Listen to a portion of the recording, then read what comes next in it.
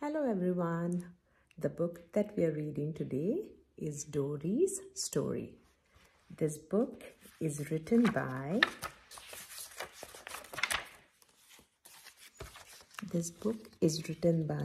Bill Scollin and it's illustrated by Disney Storybook and Team.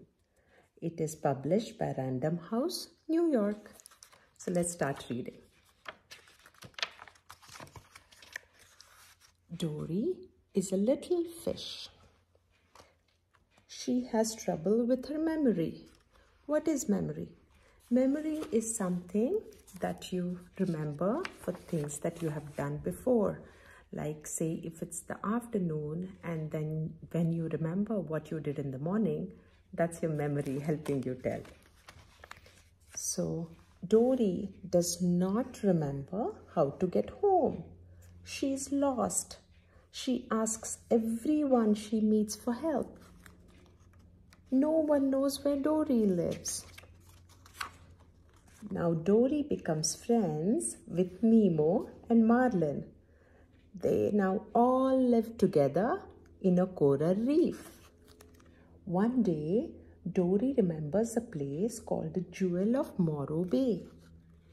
Maybe her home is there. Dory crosses the ocean with Nemo and Marlin to find her home.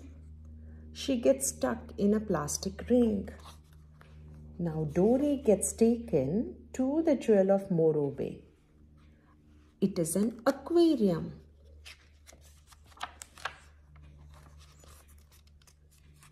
Nemo and Marlin want to find Dory. A bird carries them to the aquarium. Dory meets an octopus. His name is Hank. He helps Dory figure out where her parents live.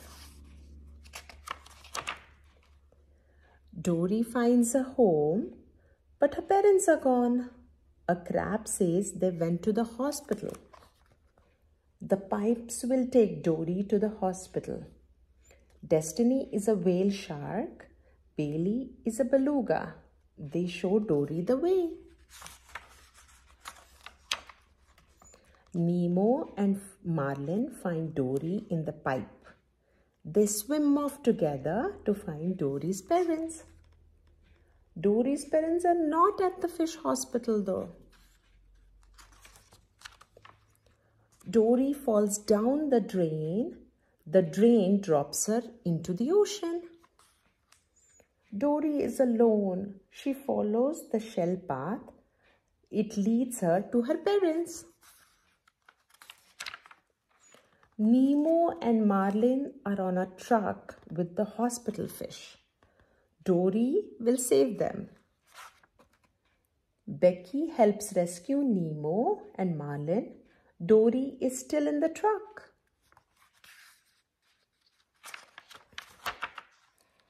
Hank scares the truck driver away. They drive off to the pier into the ocean. The fish are happy to return to the sea. Destiny and Bailey join them. Dory's parents go back to the reef with Dory and her friends. They're all one big happy family. Hope you guys like this book. See you tomorrow. Bye-bye.